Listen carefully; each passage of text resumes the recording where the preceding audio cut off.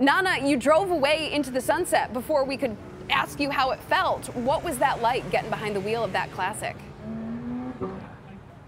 It was so much fun, Jen. I was literally in the process of telling you how the car felt. The steering wheel was a little lighter than what we're compared to, so you really don't feel like you have that much control.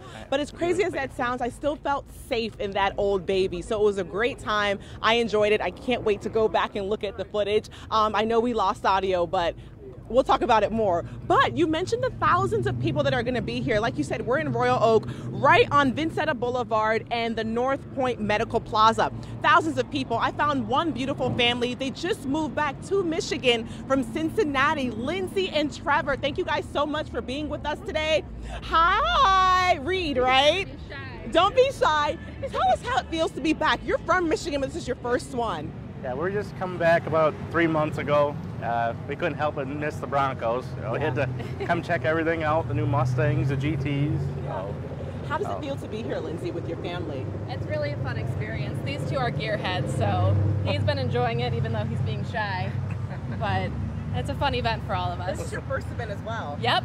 Right. Yeah. Why bring the children? Everyone talks about heritage and family and building stories. Why bring your son? I want him to something to remember, and it can turn into a tradition. And I mean, him and his dad are loving cars and drive them all the time together. So it's just something that he'll remember for hopefully ever. All right, I know, Reed, you have some toys. Can we share them with our viewers? Sure. Show them your toys.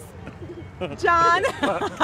Well, let me tell you something. Reed has Hot Wheels in his hand, and I think that's just so much fun for them. Reed, show us your toys. Is it in that hand? Which hand is it in? There it is. He's not going to show us his Hot Wheels right now, but I promise when I get my hands on them, I'm going to show it to them. All right, Jen, this one's all about family, kids, laughter. I'm having fun, and I hope you guys are enjoying some of the fun just from the studios and at home.